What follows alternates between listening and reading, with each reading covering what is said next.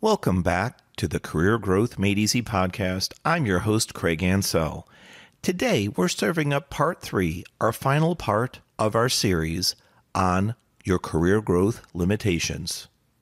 If you haven't listened to the other episodes, go back to number 62 and listen in order so that you get maximum understanding and value out of this series. Last week, we closed with talking about value addition, adding value to your job and adding value to your company. If we pursue that too strongly, we could become overwhelmed. We're going to start today's episode with knowing when to say when, knowing your limitations. Join me.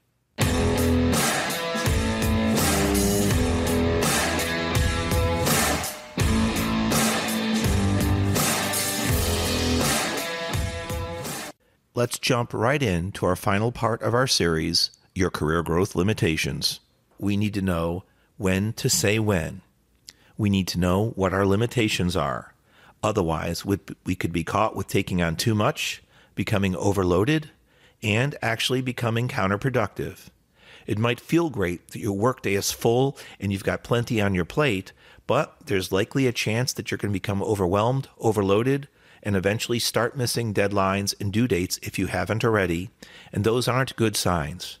It's great that you're busy, yes, and it's great that you have work, that you're being productive, but you can also be busy and start to get confused and get frustrated, and when you move into the emotional zone, you're a lot less productive and a lot less effective at your role. So, know when to raise your hand because you need to know what your limitations are. Know when to ask for help. When you do ask for help, speak to a coworker, a peer, a manager. Try to do it in the least emotional state possible. It's probably the opposite of when you'd like to go and ask for help because you kind of maybe slam your hand down on your desk. I've had enough. This is too much. I've got 300 emails in my inbox. Everybody wants everything now. It's a lot easier to work off of that trigger and go have that conversation at that time, but that's where your emotional intelligence comes in. That's where your career growth comes in. And you recognize that situation, maybe take an extra deep, long breath, take a pause, go get a drink, take a break if you're allowed to, take a walk or go outside for some fresh air. Once you cleared your thoughts and collected them, then go ahead back and have that conversation. Also, speaking about knowing when to say when and raising your hand for help, here's something else I'll share with you. It's okay to say, I don't know. There's going to be times in your life, personally and professionally, that you're simply not going to know the answer. It could be on a one-on-one conversation where someone asks something of you, and the truthful answer is, I just don't know. Now, if it's in an email where you have more time to kind of gather your thoughts and respond, it's also okay to say, I don't know, or something similar. I'm not familiar with that, or I've not run into that situation before. The one thing I'll caution you, though, selectively use I don't know type statements. For example, in interviews, whether you're looking for your first job or you're earning a promotion, you're attempting to earn a promotion and you're in an interviewing sequence, saying I don't know is all right. It actually is a strength rather than a weakness, because rather than try to fabricate some type of response, which may cause you to ramble on and actually potentially use filler words and show that you don't know what you're talking about because there could be subject matter experts in the room that are questioning you, it's a lot better to simply state the facts. I don't know. I'm not familiar with, or I've not experienced that problem before. One thing you can do, by the way, besides I don't know, I want to make sure I understand your question correctly. Could you rephrase it differently? Now, if you find yourself saying, or rather intending to say I don't know frequently, that could be a sign that you're not in the right role at your company, or that you don't have the proper training or education to answer those questions and solve those problems.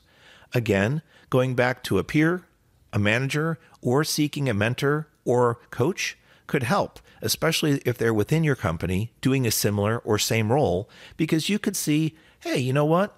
how would you handle this situation that I came across the other day?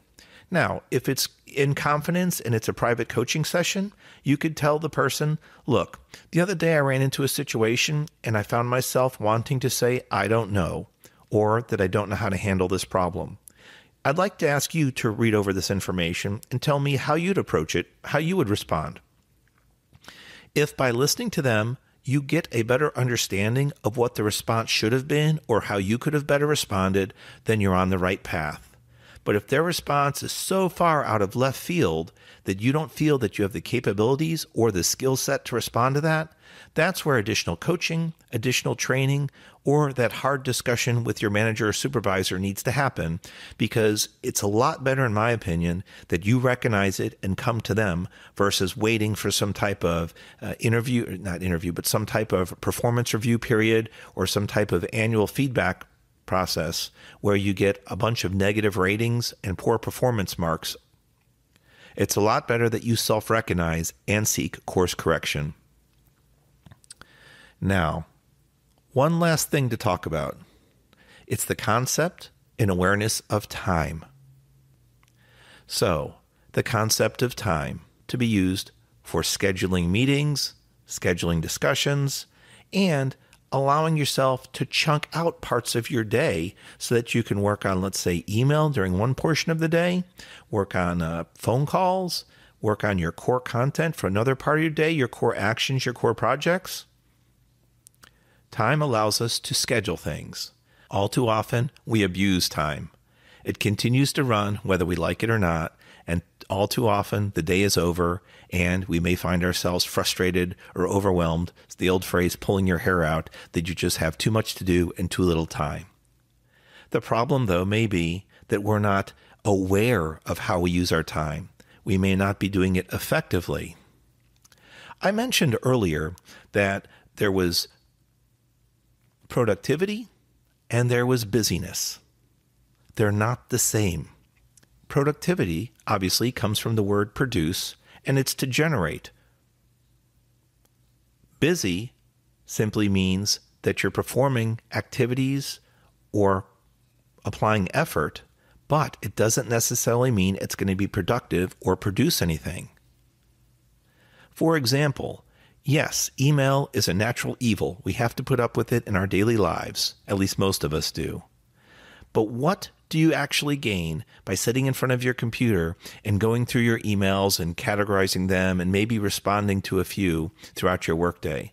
Now, if that's your primary work function, you're required to do it, that's what you signed up for, not a problem. For example, it could be customer service and your main communication is email, where you're addressing problems, making decisions, deciphering information in the customer's complaints or questions, and helping them solve situations. You're truly adding value. That is your goal. That is your focus. But if your job has other tasks, other projects that are involved besides working at the computer, specifically focusing on email, what is not getting done if you choose to focus on administrative tasks like sorting, organizing, and keeping your inbox clean? I do highly recommend having an organized inbox, but the question is, what value is it providing if you're not getting to your other tasks, your other assignments? So, with that said, when you schedule meetings, as I mentioned earlier, have a timed agenda, have a schedule. People typically will come to meetings and be more productive if they know there's an agenda, if there's a plan in place.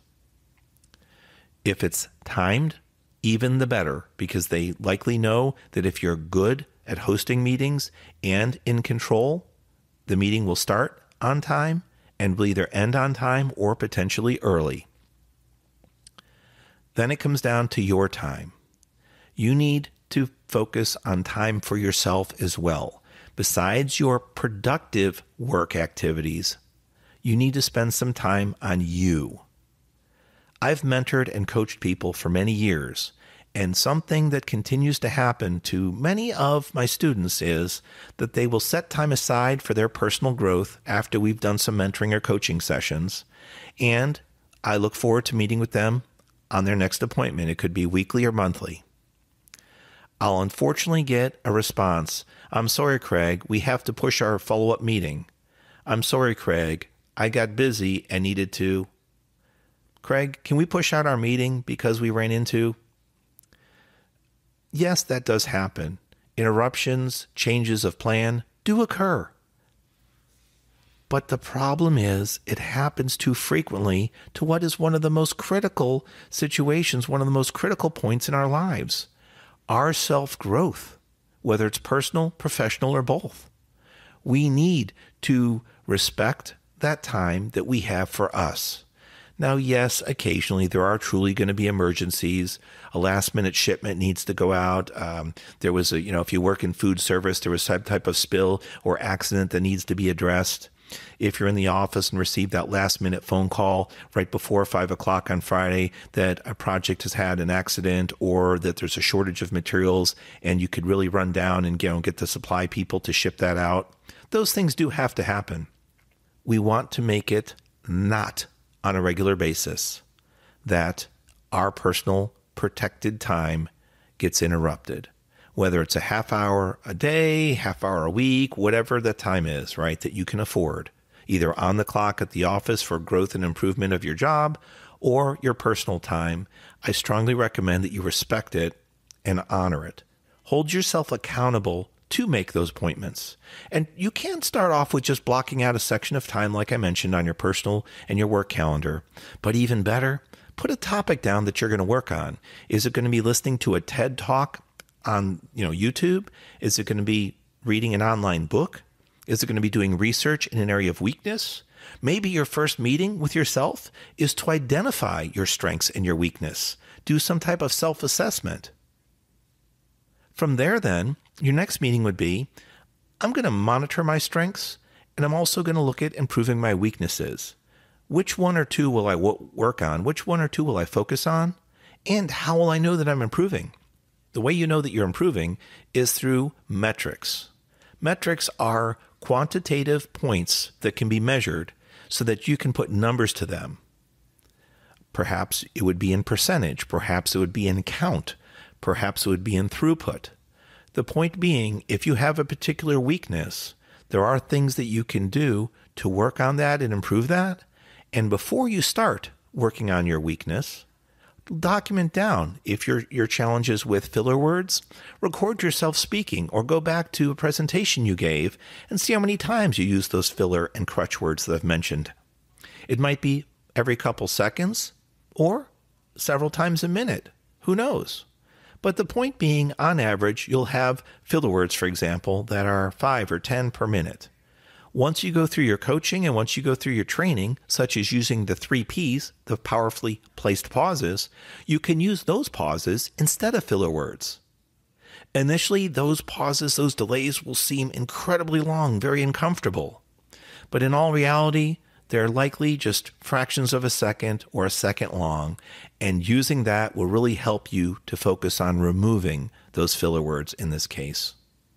So, in closing, I hope that this discussion on knowing your career growth limitations has piqued your interest and made you think about some areas that you would like to work on for growth.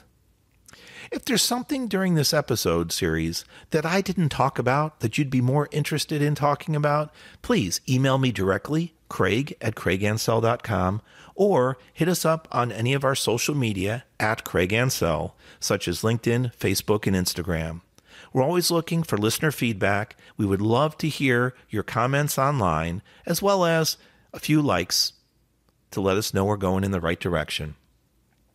As we recap this small series, Knowing Your Career Growth Limitations, we talked about outward communication, which is body language, posture, the confidence which you exude with that, and then your speaking style, your loudness, your tone, your eye contact, followed by listening skills with the concept of 2 ears and 1 mouth. Listen twice as much as you speak. Watch out for pauses and interruptions. And then your deciphering and decoding skills, followed by processing that information, your processing skills. Decision making, which now takes you into action taking, followed by problem solving. Value addition, don't be a pass-through person. Knowing your limitations and knowing when to say when. Then, knowing when to raise your hand for help, followed by selectively using the phrase, I don't know, or I'm not familiar with that. Finally, using the concept and awareness of time to your benefit, not only for your work life, but your personal as well, so that you set some time aside for yourself and you protect and respect that time. I hope this discussion on knowing your career growth limitations helped you. We'd love to hear from you. Have a wonderful week ahead. I've been your host, Craig Ansell. Thank you for listening and being a valuable subscriber to the Career Growth Made Easy podcast. Don't forget to check out our brand new website, craigansell.com. We've got a lot of great resources up there and free content for you to download.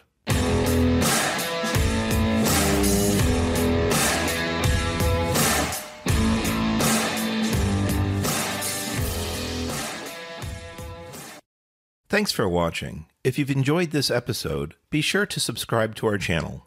New episodes every Monday. In the meantime, why don't you follow us on social media at Craig Ansell on Facebook, LinkedIn, and Instagram. To book a coaching appointment, download our free guides, or join our email list, check out the links in the description below.